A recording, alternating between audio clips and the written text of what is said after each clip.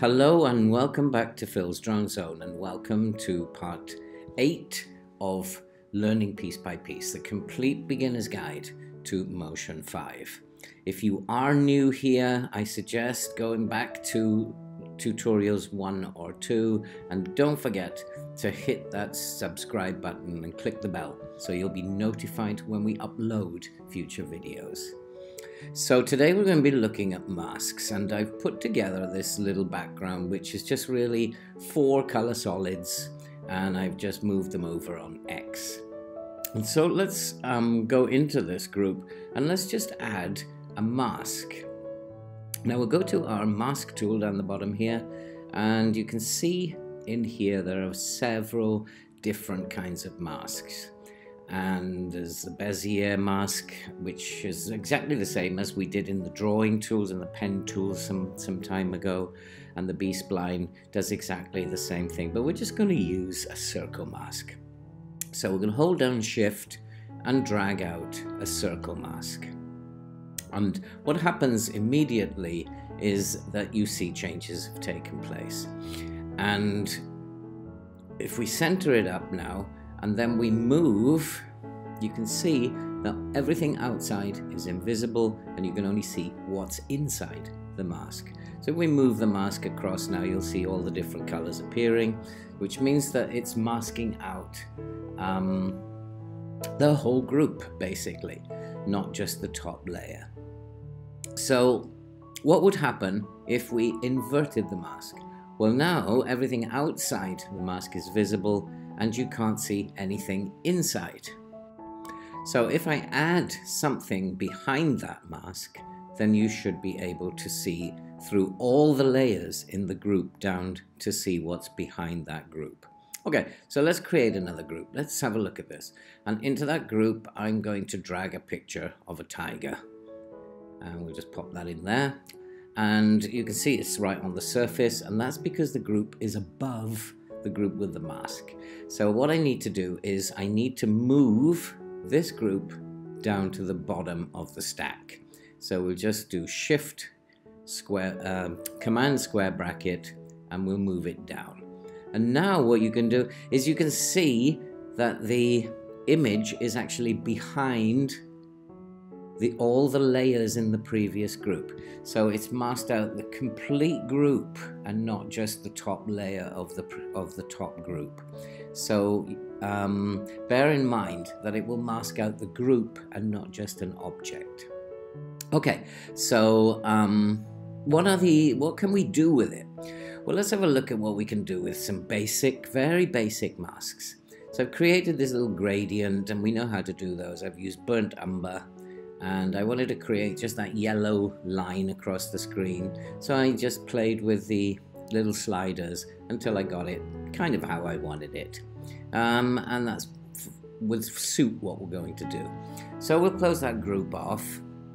And now what we'll do is we'll create another group, and we're going to import our tiger picture. And there he is. I love that picture. I found that royalty free online. So we're just going to scale it and position it somewhere like that, and we'll just move it over a tad, not too much, probably about there, and just move it down a little bit. Okay, something like that. So it's starting to look pretty cool. So I'm going to animate in that tiger now, and I'm going to use masks to animate it in.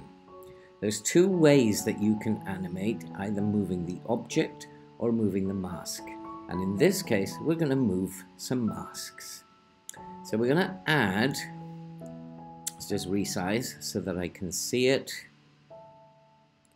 And we're going to add now a Bezier mask. And I'm just going to create a triangle shape over one side of the tiger. Something about like that. Now you can see everything inside the mask, you can see outside, you can't. And what I'm going to do now is duplicate that mask. So having duplicated it, I will now rotate it 180 degrees. And there you go, I've got the full tiger's face, but it's revealed by imaged by two masks. So I'm now just going to just move the control points around on the second one so that it actually gets the whole of the head in. Okay, so now let's animate the first one. Go forward 30 frames, and we will keyframe at the final position. Move back to the beginning, and now we'll start moving the masks around. So the first one will move left and up. And the second one, we're just going to move right and down.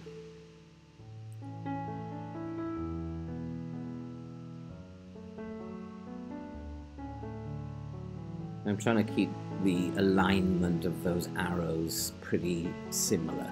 So now what we've got is the masks coming in, the masks animating and revealing the object below. However, most people, when they're using masks, don't use this a lot and move the masks. They generally move the object, because normally it's text that they're working with. So let's just add some text in here. Let's add motion 5. Okay, so that's done. And now we will just scale it up to what we want and position it. Let's move it down a tad. Now I'm going to use that yellow line to reveal my text. Okay, so we did exactly the same thing. I'm going to add a rectangle mask to the group. And we will just pop that over the top of motion 5. Now remember, you can see motion 5 currently because it's inside the mask. So let's move forward 30 frames and keyframe motion 5 at that position. And then we will go back to the beginning and move the text down. Now when it goes outside the mask, you can't see it anymore. So we've created that movement coming from behind the yellow line. But I just want to magnify it a little bit because, I'm a little concerned that the mask is a little bit low. So I'm going to raise the mask up a little bit. I think that should do it. That's better. And now we can see it coming from behind the yellow line. Now let's go to our keyframe inspector, because what I want to happen is I want it to come in slower at the end. So I'm going to break the tangent for the last keyframe. I'm just going to pull that out so that it's a little bit slower coming in at the end. And there you go. That's something like I want it. Play around till you've got that right and to your own satisfaction. And then we'll just add another group. And we're going to do exactly the same thing. We'll add a text. And we'll call this masking, for want of a better word. And then we will scale it up. I don't want it the same size, but not too far off. And then we will position that and line it up as we did with the last one. Okay, everything's looking good. And then move back to where the animation begins, which is 31 frames, and then I will move that group back to 31 frames. Okay, so we're looking good.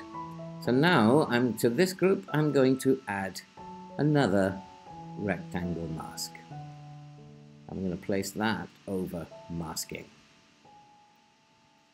And remember, of course, that we can see everything that's inside that mask. We can't see anything that's outside it. And so, once again, we'll keyframe it at its final position.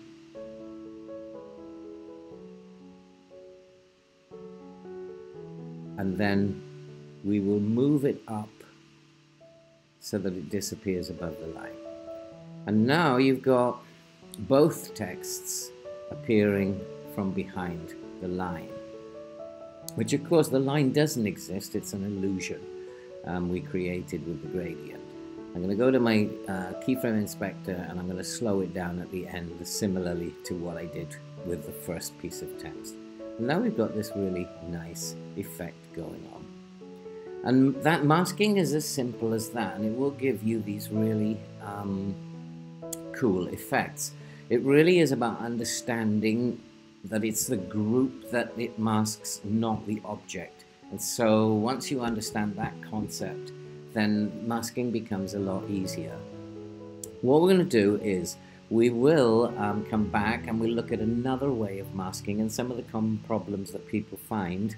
And that will be in the next video, part 2 of this one. But play about with simple basic masks and see what you can create. It really is great fun. So that's it for this video. Don't forget to hit that subscribe button, like and share.